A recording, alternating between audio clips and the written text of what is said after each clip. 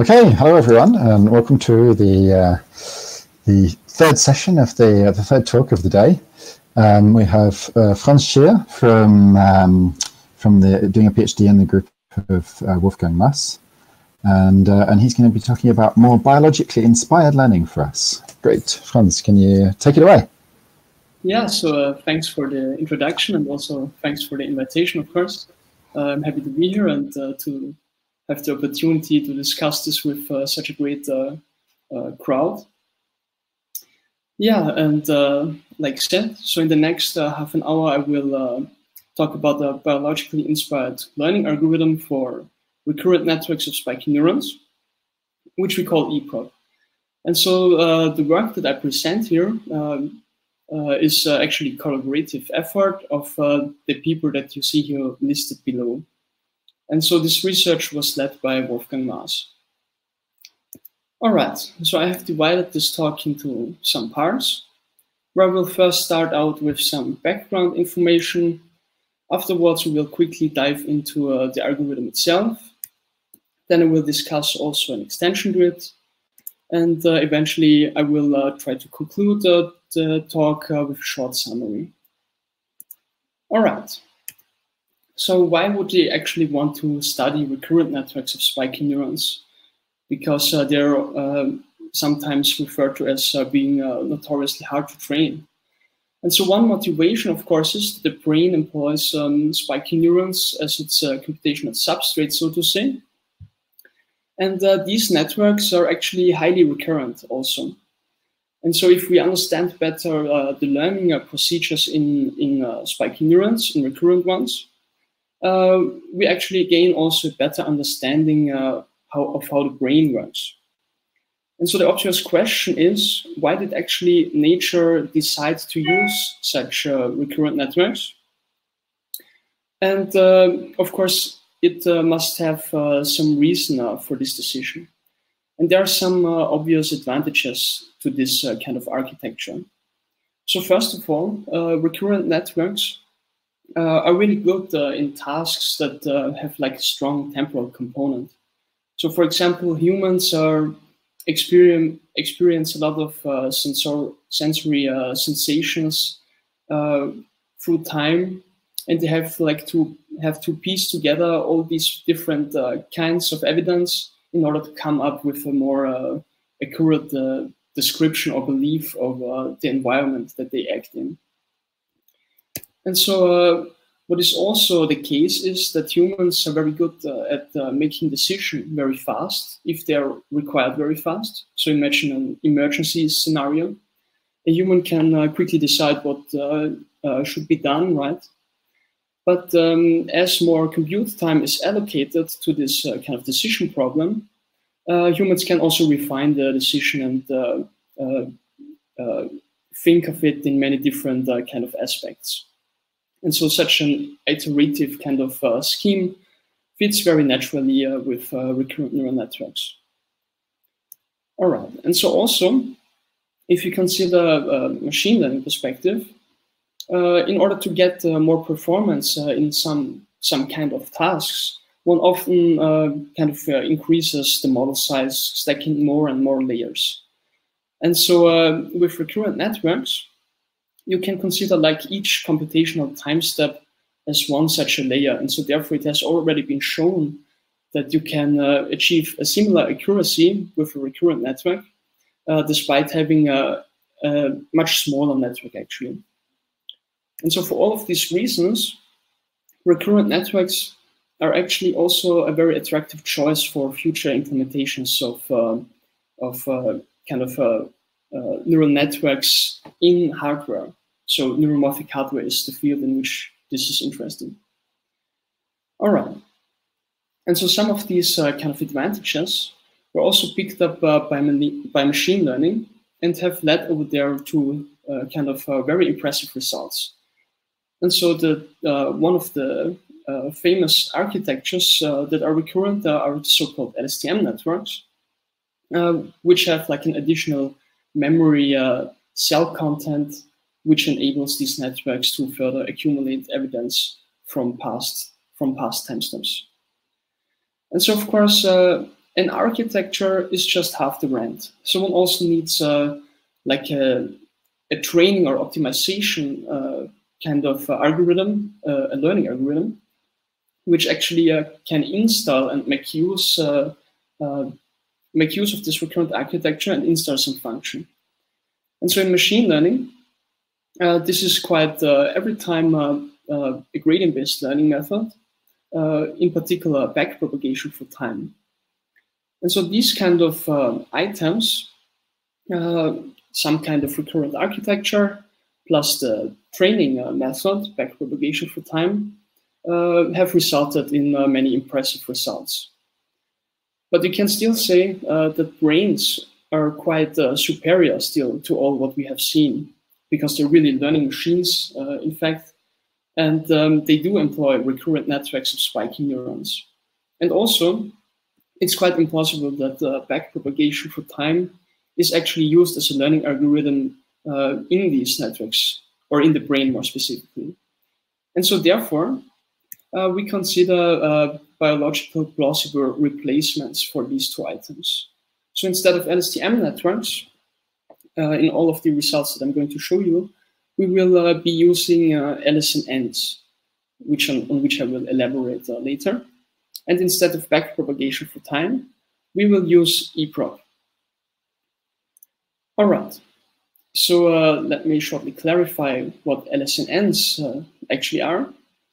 So RSNNs are simply recurrent networks of spiking neurons, where some of the neurons have exhibit spike frequency adaptation. So Sander had already talked about this earlier. And so the basic principle of this spike frequency adaptation is that a neuron adapts its spike output in response to a constant stimulus. And so this amounts to a slower internal processes, like an adaptive threshold. And it has been shown by Guillaume Bellec that this helps gradient-based learning methods to achieve a performance that is similar to LSTM networks in really difficult tasks. All right. And so a few words to backpropagation for time also. So it is widely known that backpropagation can be used to minimize a loss function with respect to the parameters of a neural network by gradient descent, because gradients are what is being computed with backprop. And so backpropagation for time is simply the extension to recurrent networks. And so let me shortly tell you how this works. So backpropagation for time simply makes this kind of virtual unrolling of the computation in such a recurrent network, where you kind of consider that each computation time step is represented by a virtual copy of this recurrent network. And the outputs that are produced by this network at one time step are being sent to the virtual copy of the network at the next time step. And so after some time of computation, you're actually then able to evaluate the loss function E, which you would like to improve. And so for that, you simply then apply backprop to this virtually unrolled neural network. And so here comes the problem with this kind of algorithm. It requires that all intermediate states that correspond to the different times within the computation have to be stored, because then when the loss function is evaluated, you need to propagate the gradients starting from the last computation time step backwards through time. And so this makes it highly implausible that the brain could actually implement such an algorithm for learning. And so we considered this problem and tried to overcome this somehow. And so what came out of these efforts is eProp, which was recently published in Nature Communications. And so the basic idea of eProp is to use some biological inspiration, or more particularly observations that one has seen in the brain. So the first key element is that synapses obviously maintain like a fading memory of recent activity that is local to the synapse. which are often called also eligibility traces. And so then, the second kind of observation is that there exists a lot of so-called top-down learning signals in the brain, which can take on various different forms. Very popular, of course, neuromodulators. And these can cause large synaptic plasticity or large changes in the synaptic weights if they were, for example, preceded by synaptic activity, which further implies the existence of such eligibility traces. All right, and so we take these two ingredients, and our goal is, like before, to minimize a loss function by applying synaptic plasticity. But instead of this cumbersome offline processing that is required with backpropagation for time, we want to have like an online rule that would be plausible also would also be plausible to be implemented by the brain. And so we can write this down in that we adapt the weights in the direction of this product, where one component should represent the eligibility trace. And so this should be specific for each synapse and also independent of the loss function, because it just should trace like recent activity local to the synapse. And then on the other hand, we have a top-down learning signal,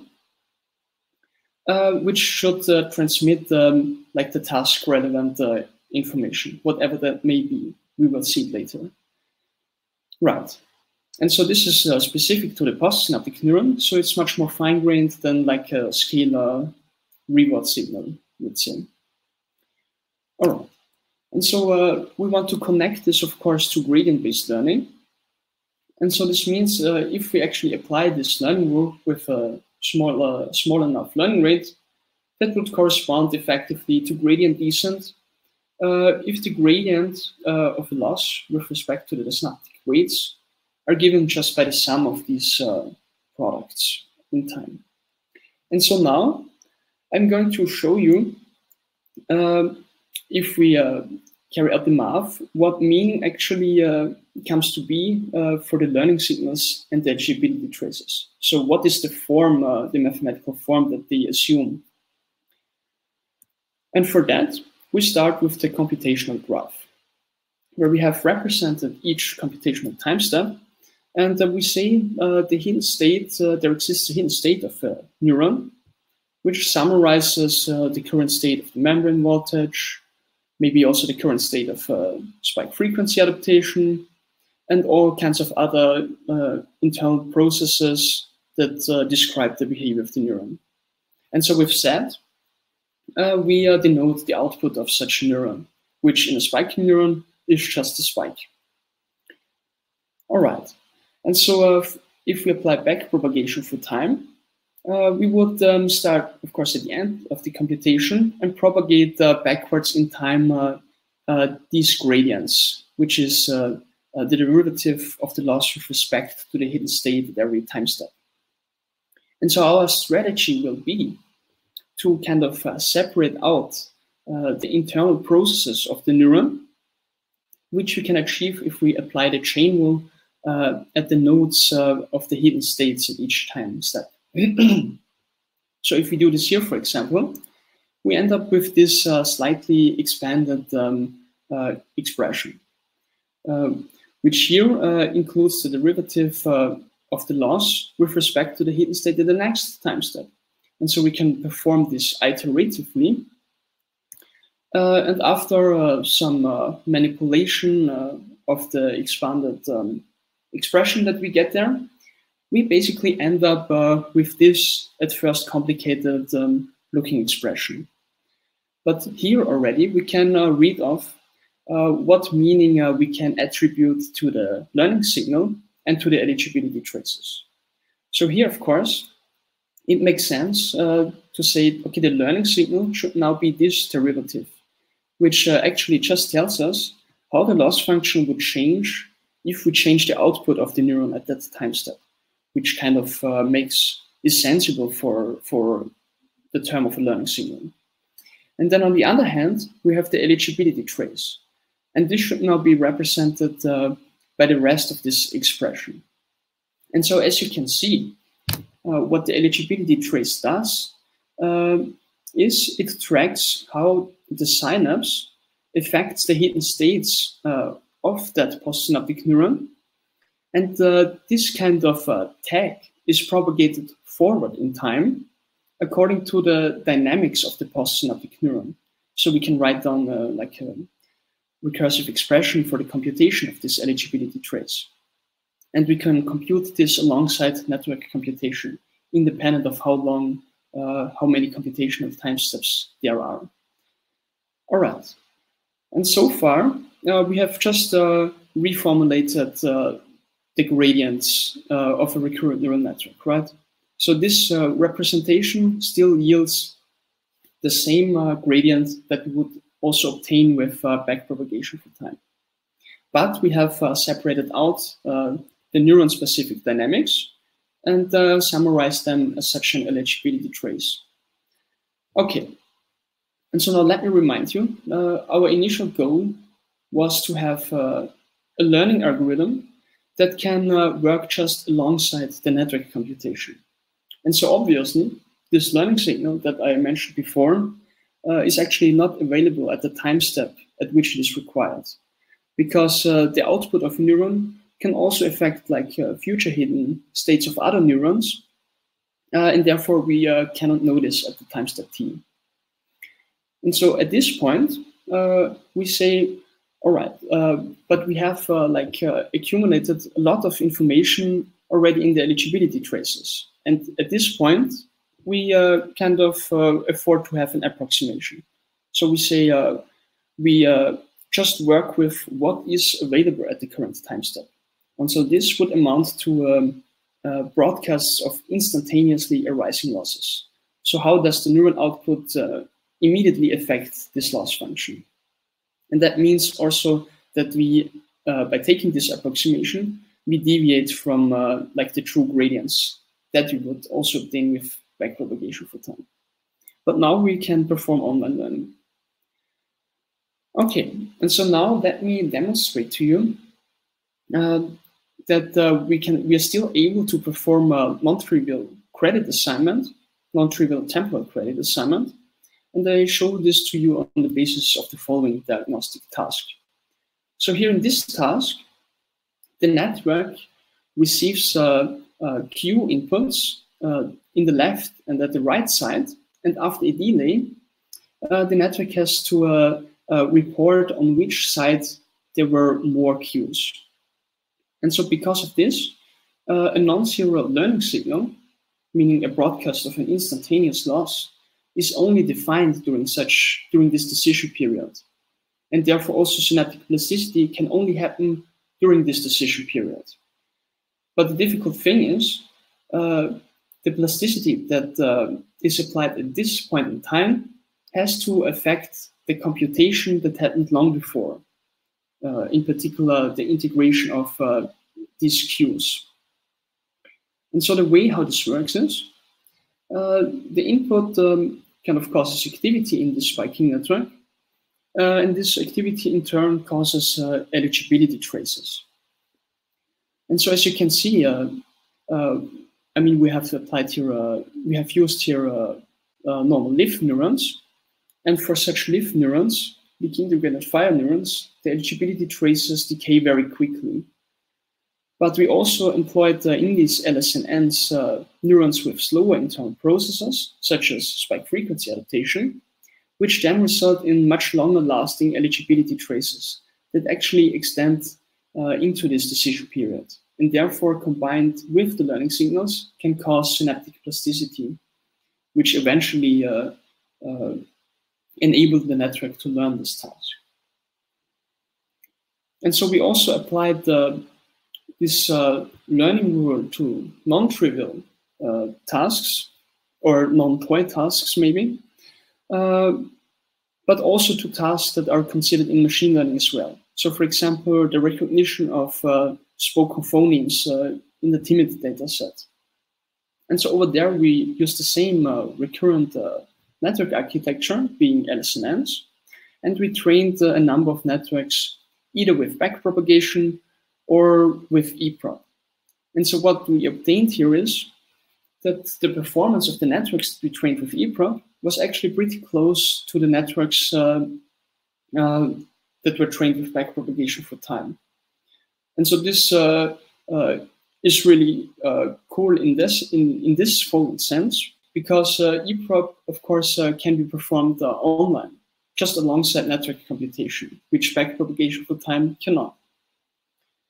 And so one remark that I would like to point out here is the recurrent connections do really matter a lot in this task, because we also trained feed-forward networks on this task that were much larger, but performance-wise, they were no match for the recurrent networks. All right. And so these kind of gradient-based learning methods, they have this great flexibility in specifying what the loss function should be, right? So we cannot only consider supervised learning, but we can also use loss functions that are used or employed in deep reinforcement learning. So policy gradient with actor-critic, let's say. And so this actually resulted in a learning algorithm that we call reward-based EPROP, and that allows networks to learn just from rewards. And so we tested this on the benchmark of Atari games, here in particular the game of Pong, where a spiking network received the current frame of the game screen as an input, so very high dimensional observation, and then has to decide on which action to take in order to beat the opponent. So in this case here, the network controls the green panel, and then it successfully outplays the opponent, despite only receiving reward signals without any further teacher, which further demonstrates how versatile these approaches are. All right, so now I come already to an extension to EPROP, which specifically tries to address the learning speed of EPROP. So as you might recall, I've said this ideal learning signal, which would actually make the gradients equivalent to those that would be obtained with backpropagation for time, they are not available at the current time step. And so therefore, we had to use some approximation of it, like an instantaneous broadcast. But in the view of biology, that seems to be rather talk, right? Because it is actually the case that learning signals are generated within the brain itself. And so one could argue that the generation, the distribution of such learning signals was quite a bit optimized through evolutionary processes, let's say, in order to support fast learning of survival relevant tasks. And so one region which you could identify as distributing specialized learning signals is the area of VTA, because it was recently shown that it not only kind of transmits scalar reward prediction error, rather there is much task relevant information also contained in this signal. And this arrives at different populations of neurons as well. And so we kind of further take this inspiration and we model this kind of with our own artificial VTA, let's say. And so what is promising about this approach is, since this learning signal generator, as we call it, has its own computational facilities, it could possibly come up with much better learning signals that are really tailor-made for the kind of problems that are likely to be encountered. And so we still use EPROP for the connections that are shown here in red, with the eligibility traces just as before. But now the learning signals are not random broadcasts, rather they are being sent from this learning signal generator. Okay, and so now we wanted to evaluate this learning architecture on how fast it can actually learn something.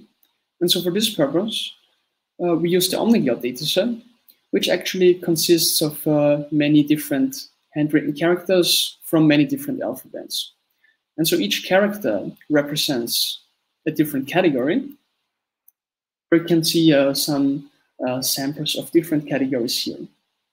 And in addition, there is also significant variation within each category, because you can draw each character differently. So it's a standard data set in meta-learning, actually.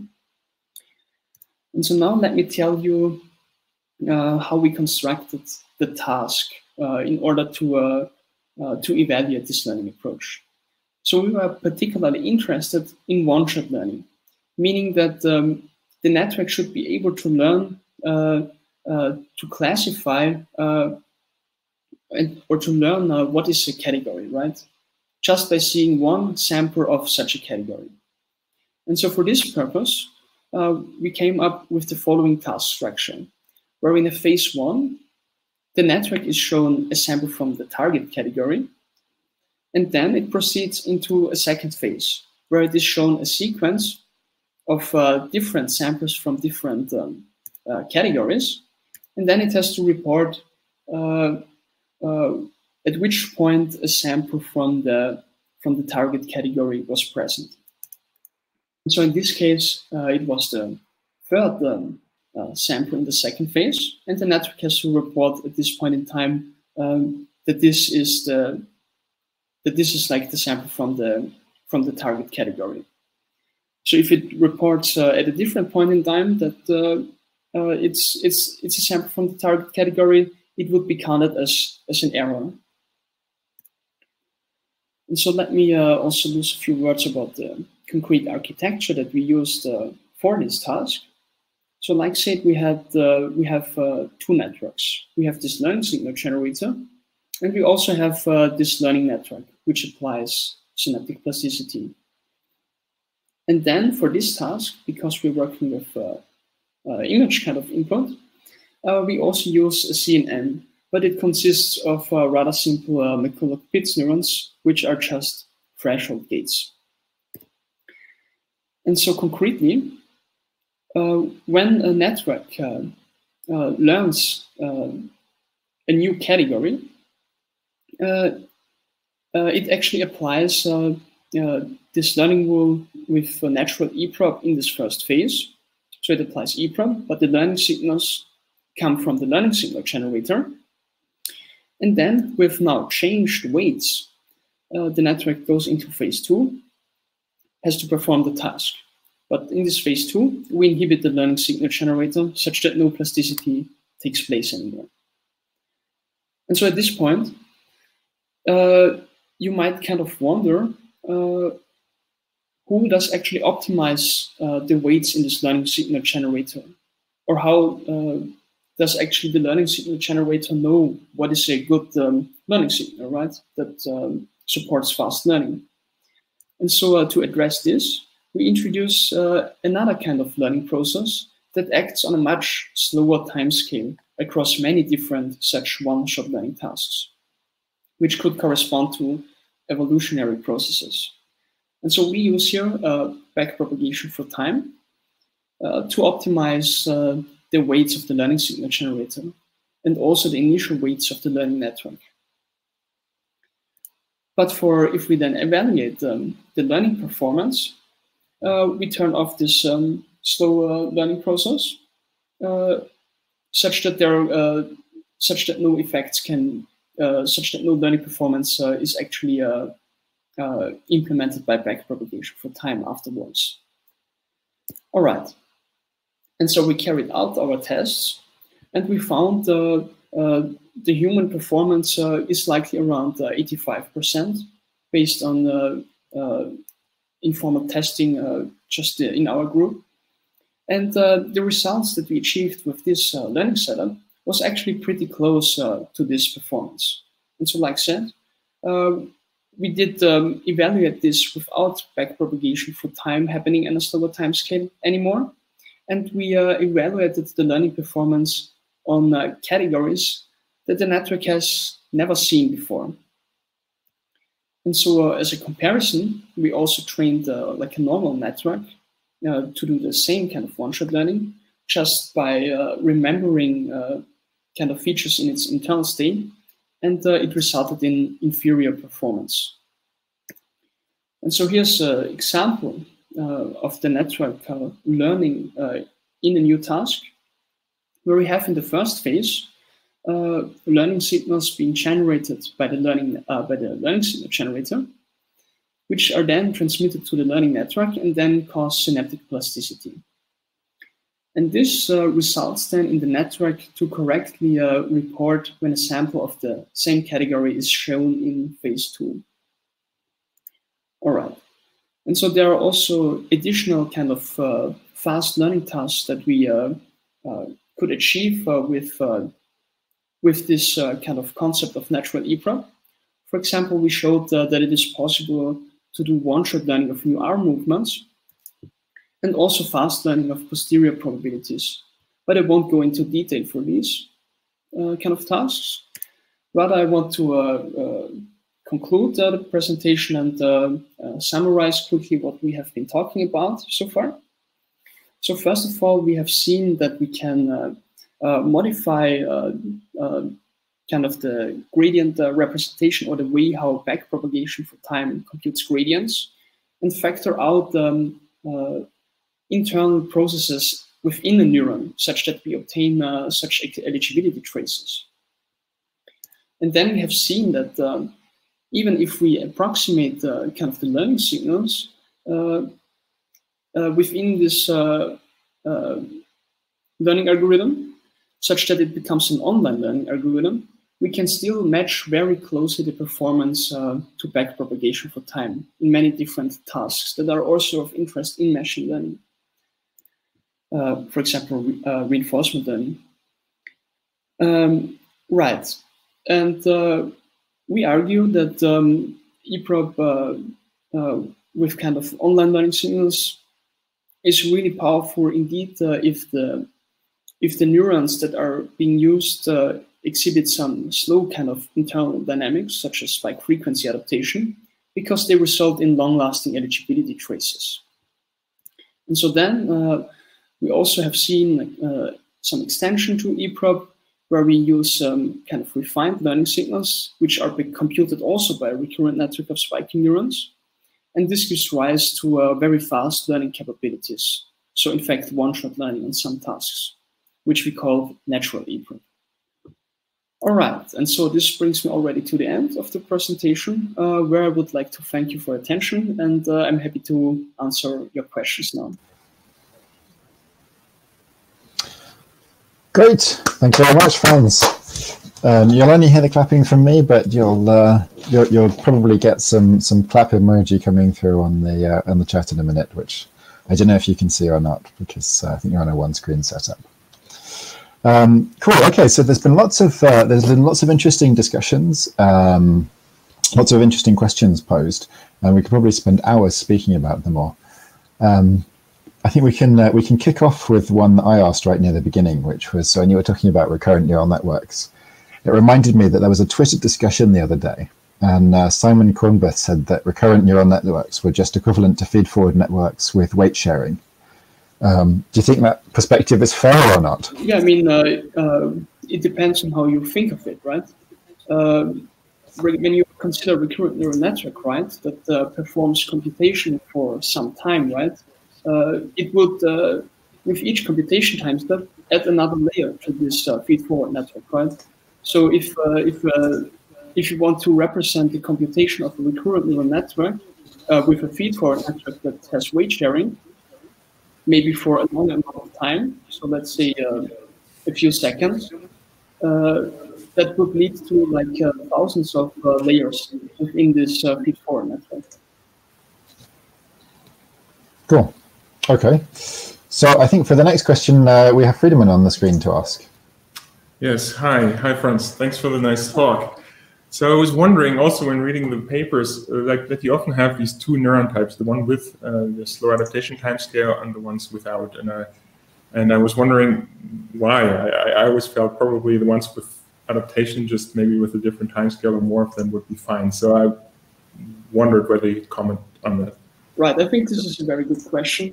So in principle, of course, you could say we now use just neurons with spike threshold adaptation, and like tune this with gradient descent and how much the impact of this is, right? But so we actually did not do this, right? So we just said, okay, there is a number of neurons that exhibit this spike frequency adaptation according to values of like the brain. So there is like 40% which have significant spike threshold adaptation, and so we just use this. But there is no reason to do it exactly in this way.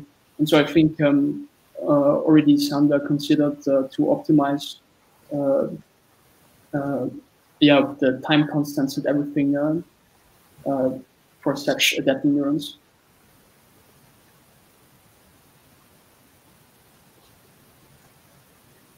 I hope this answers the question.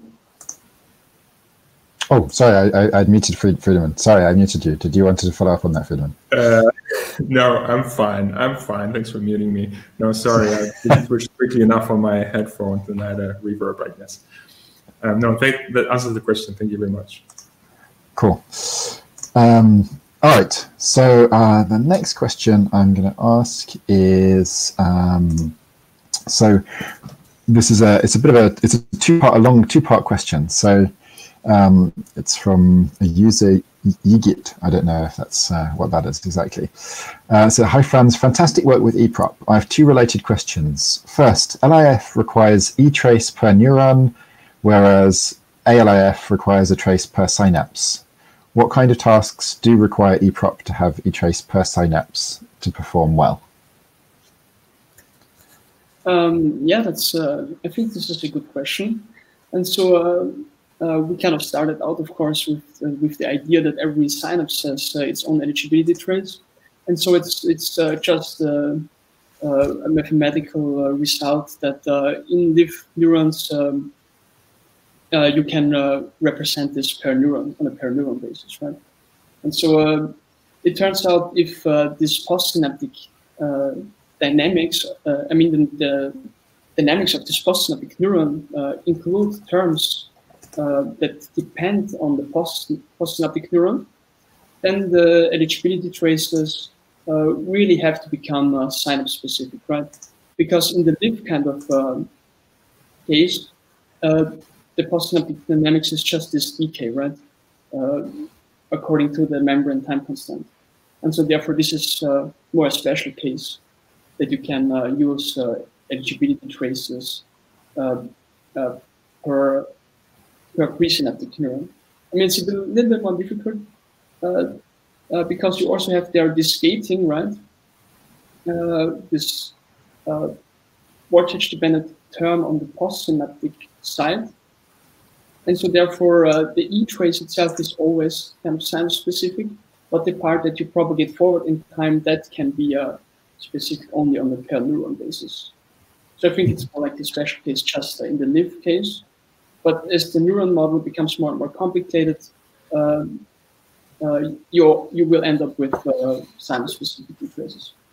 Okay. There was a follow-up as well. The second part of the question was, can you use an LIF with a long e-trace time constant be computationally equivalent to an ALIF neuron?